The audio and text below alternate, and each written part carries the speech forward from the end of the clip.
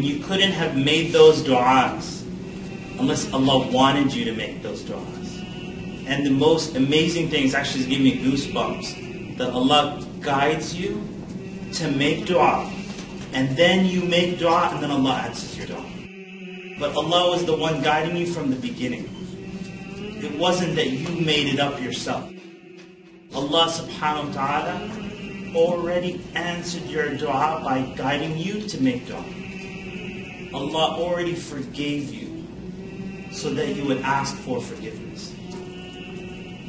And that even tells you right at the end that your dua is already answered. All you need to do is thank Allah. You make dua and you thank Allah that He guided you to that.